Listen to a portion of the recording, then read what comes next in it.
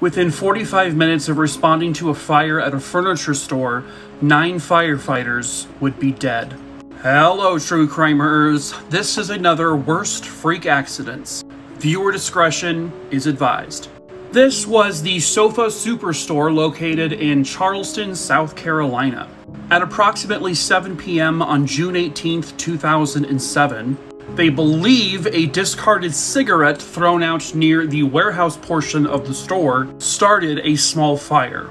The fire alarms located in the building went off, plus they also called 911, and firefighters were there within 3 minutes. It's also important to note that this building, for some strange reason, had no sprinkler system in it.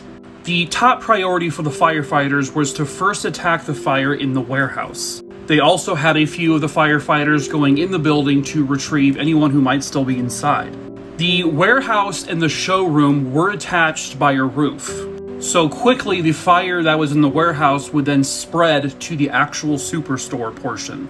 Allegedly, when the firefighters went into the building, the visibility was actually pretty decent. So they tried to extend their hoses into the building, but they were not long enough. So some of the firefighters left the building to correct that issue.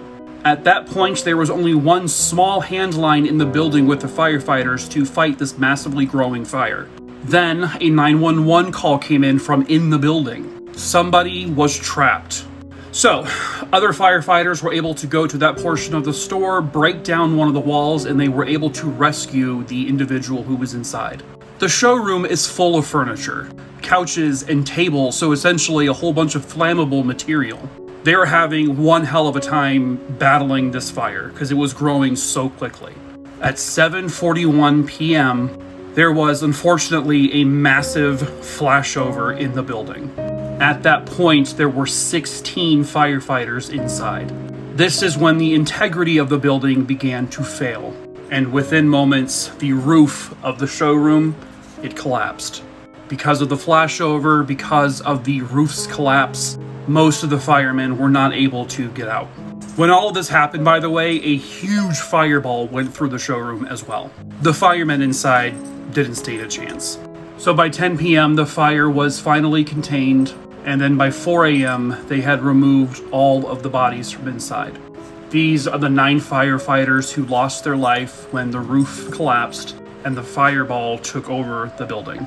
Local codes did not require the building to have a sprinkler system, just so everyone's aware. There was a lot of criticism to how the fire was handled, but you know what? It doesn't matter at this point because 9 brave souls died.